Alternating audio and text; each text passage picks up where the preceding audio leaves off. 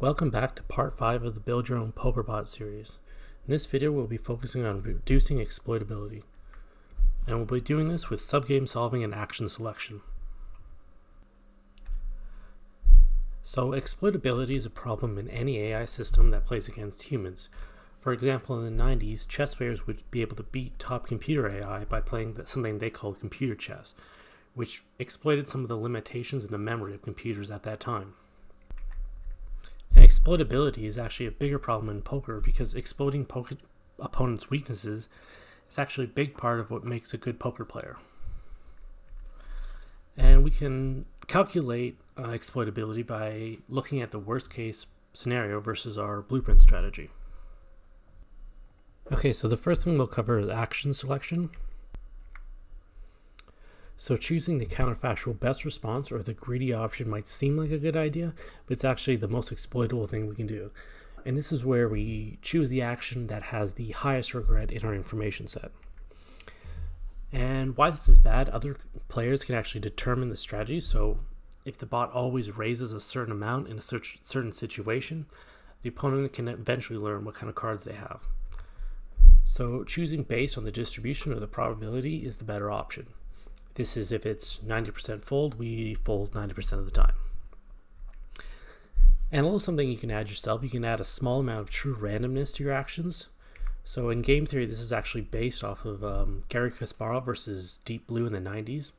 There's actually a bug in the program that output random moves, and it ended up kind of screwing up Garry Kasparov, and he ended up losing the game. So the intuition behind this is a quote from World War II about Americans, and is, if we don't know what we're doing, the enemy certainly can't anticipate our future actions. So this is something you might want to try out, but not too much true randomness. Okay, so next let's go against playing against biased blueprints. So the blueprint strategy that we develop, it's basically playing against itself, so it's going to kind of converge on an optimal strategy. But this is not actually how real players play. And unless we are at a true Nash equilibrium, weaknesses can be exploited from these various ways players play. So for example, if a very passive player or a player who calls more than they should, they can extract value out of our bot by calling bluffs more than an optimal player would. Also, if they fold too much, our value bets could be potentially too high. So to deal with this, we're going to play against a biased blueprint. So we're going to randomly select a different kind of player to play against on each one and refine our blueprint based on that. It's going to make us more robust to various strategies. So how do we build this biased blueprint? Let's say we're at information set here. On the top row we have the regrets, and on the bottom row we have our percentages for fold, call, and raise. Now if we wanted to make a biased blueprint, one that would call more than it should, what we're going to do is multiply the call regrets by a certain number. In this case, I multiply them by 2. We take all those regrets and then renormalize them back into a percentage.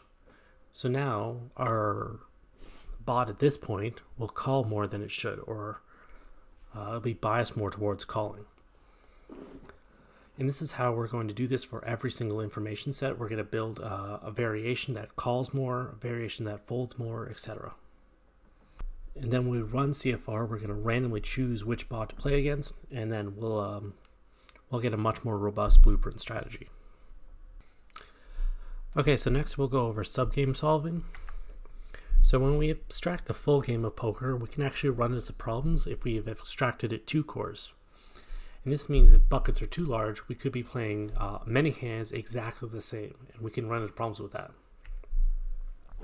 So the idea is we solve a smaller version of the game with only one set of cards. So the fewer information sets means CFR can converge on a very good strategy with no card abstraction and a very fine action abstraction. And even with a fast computer or some tricks with the algorithm or something like that, we can solve this in real time, potentially under 20 seconds. Now, subgame solving for imperfect information games is a pretty new thing. Techniques kind of go back to about 2014, so relatively new. Okay, so the first thing we'll be going over is unsafe subgame solving. And for this, we're going to go back to Coon Poker. Remember, this is our 3-card, highest card win game, poker game we made. And right here we have the blueprint strategy for player 1's first action. So this is the very start of the game. And this is the blueprint that we calculated with CFR. So we've got 70% pass, 30% bet for Jack, and so on and so on. Okay, and in this one, we're going to solve this sub-game where we have a queen and our opponent just bet. And we want to decide, do we call or fold? So the first thing we need to do is estimate whatever hand our opponent has using Bayes' rule.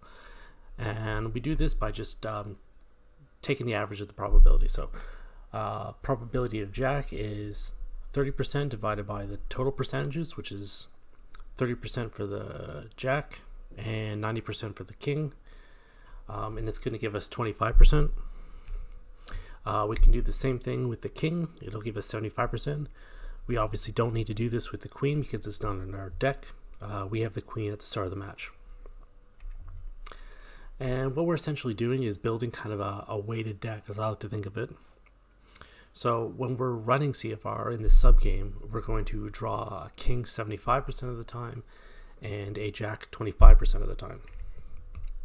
And then we just solve CFR like this. So at the start we have a chance node. We're going to be in 1 and 2 states with either the opponent has a King or Jack.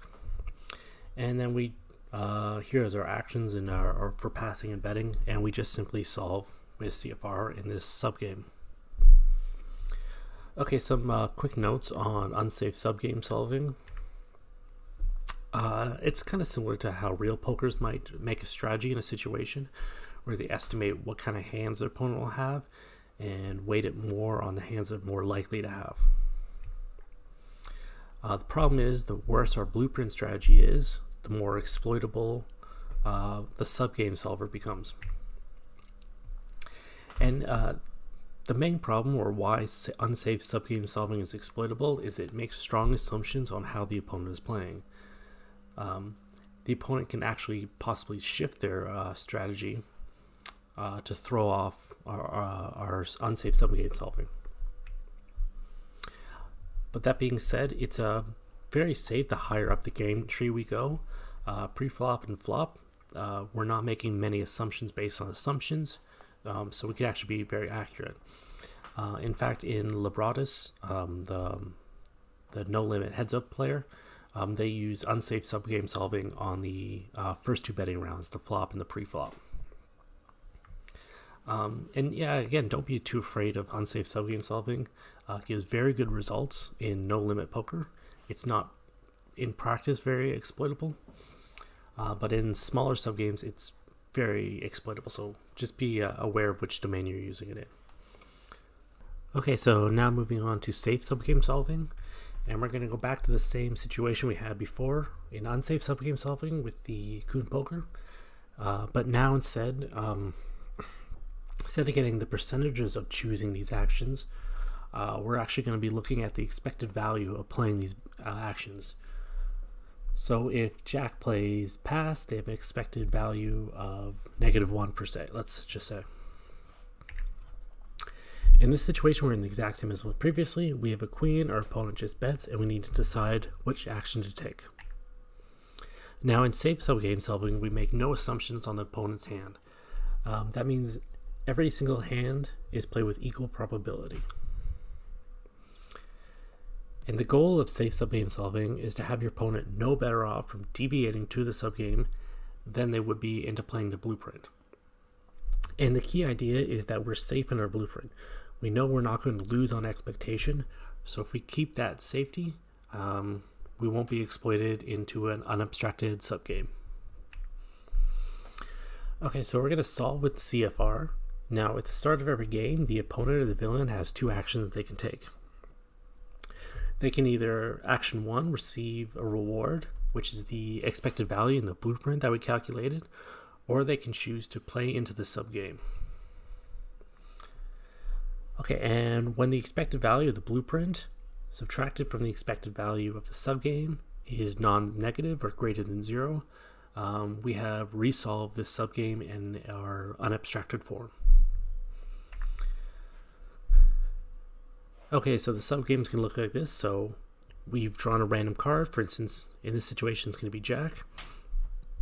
And the opponent's going to have two options. They can either get the reward from the blueprint in this bet thing, or they can enter the subgame.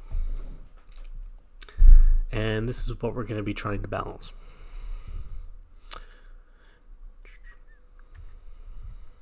Okay, some notes on safe subgame solving. Makes no assumptions on the opponent's strategy. Some of the problems with safe subgame solving, it performs basically the same as our blueprint strategy. So even if there is room for improvement, we won't be taking it in this safe subgame solving. And this theorem made by the Labradas guys, and it says if the estimate of the opponent's values are off at most delta, then safe subgame solving has most 2 delta exploitability. Okay, so the next topic we're going to cover is action translation.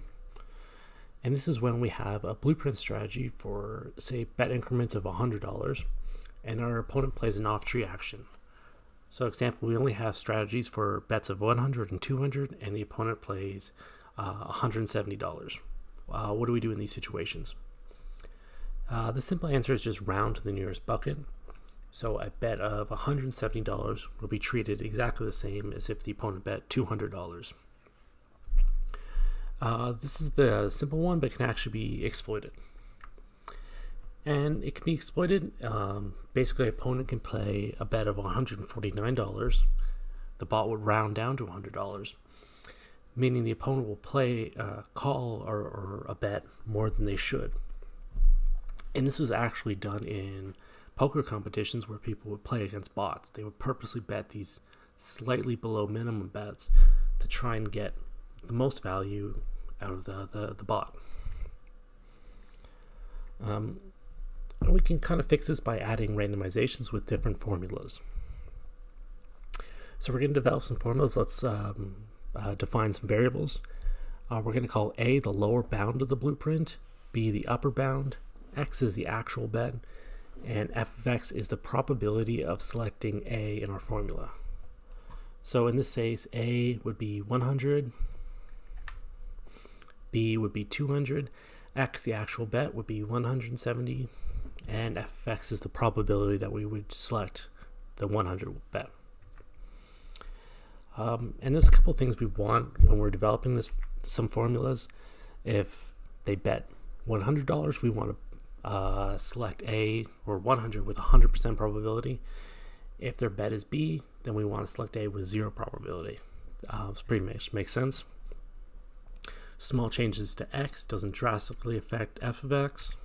Small changes to A or B don't drastically affect f of x. And also it should scale pretty naturally. So 100 to 200 buckets should be pretty similar to 1000 to 2000. Okay, so let's look at these formulas. First one is randomize our arithmetic, and that's f of x equals b minus x divided by b minus a.